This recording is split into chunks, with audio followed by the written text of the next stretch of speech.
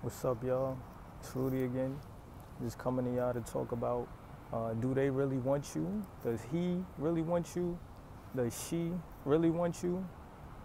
These are questions that we got to ask ourselves when, going through relationships, or when you're just starting out in a relationship, or you're trying to figure out if you want to even be in that relationship.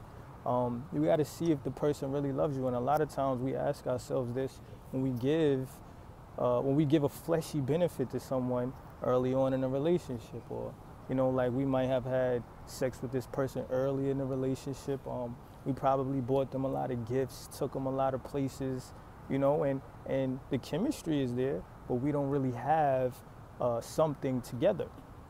So now it's been some time and we're trying to figure out, does this person really want to be with me? There's a lot of ways that we could figure this out. Sometimes you might be with this person and it might even seem like they continuously come for you for this comfort that they need. Sex, you might not hear from this person for a while and they hit you up at nighttime. You know what I'm saying? You want to be with them, but they want sex. Of course you want sex too, but you know what happens. Y'all might, things might go wrong and then y'all need to talk, and the person doesn't want to talk, doesn't want to communicate, but they want to have sex.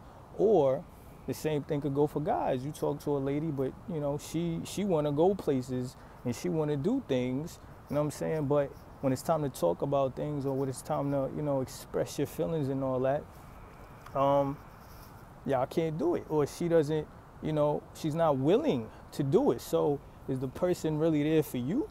Are they really there for the things that you provide them? The fleshy benefits that you provide them.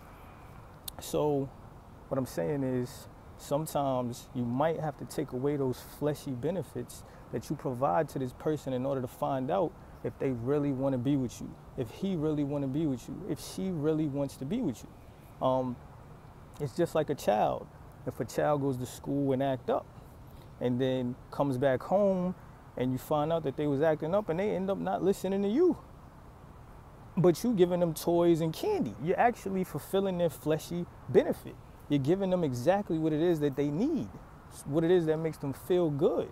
So what makes you think that they're going to go back to school tomorrow and they're going to change anything? They're not going to change anything, because they know I could do whatever I want to do and I'm going to still get what it is that I want. Especially when you're starting out. If you continuously give this person their fleshy benefit, what it is that makes them feel good, and they don't have to do much, then why are they gonna stop? Why are they gonna stop? What happens is, if you take away those toys and those candies from the kids, what are they gonna do? Yes, they're gonna be mad. Yes, they're gonna be sad because you took something away from them that makes them feel good. So now they're gonna be willing and they're gonna be wanting to get that back.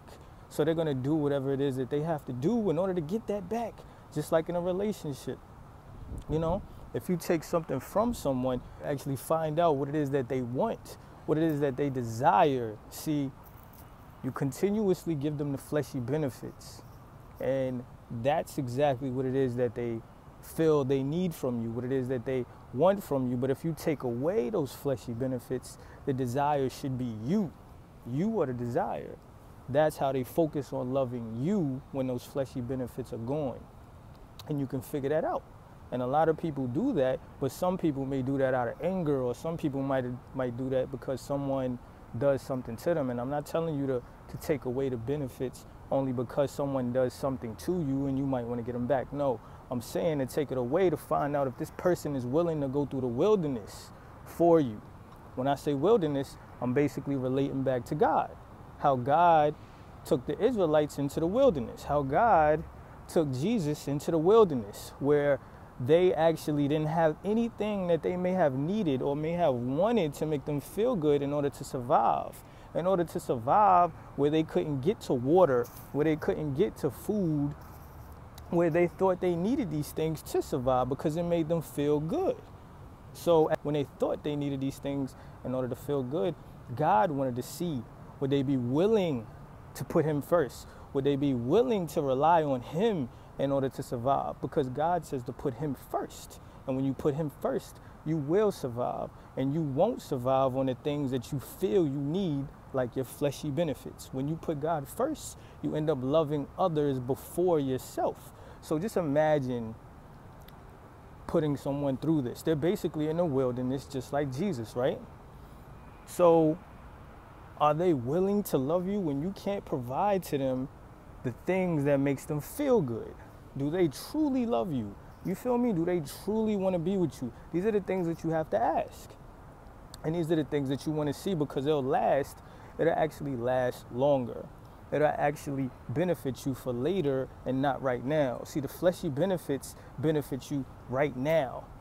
But the long-term effect of not having those fleshy benefits is the truth behind finding out if this person really wants to be with you or not. You get what I'm saying?